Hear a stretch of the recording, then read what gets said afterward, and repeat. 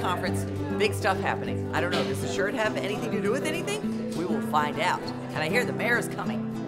It was 25 years ago that this race actually started in Baltimore at Rash Field.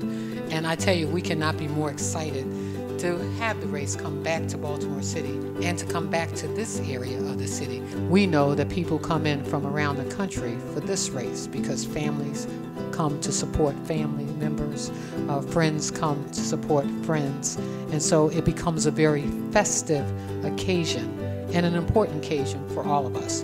And while we know that breast cancer weighs heavy on the minds of so many throughout this nation, when you think about in the United States that 1 in 8 women will get breast cancer in their lifetime.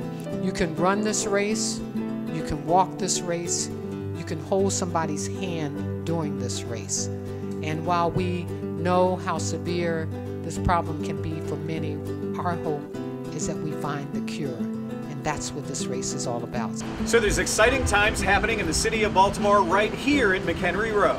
Just announced, Race for the Cure is coming back to Baltimore Sunday, October 15th. It's going to stop and start right here at McHenry Row. This is exciting news for Baltimore, Greg. Make sure you get signed up at raceforthecure.org/Baltimore.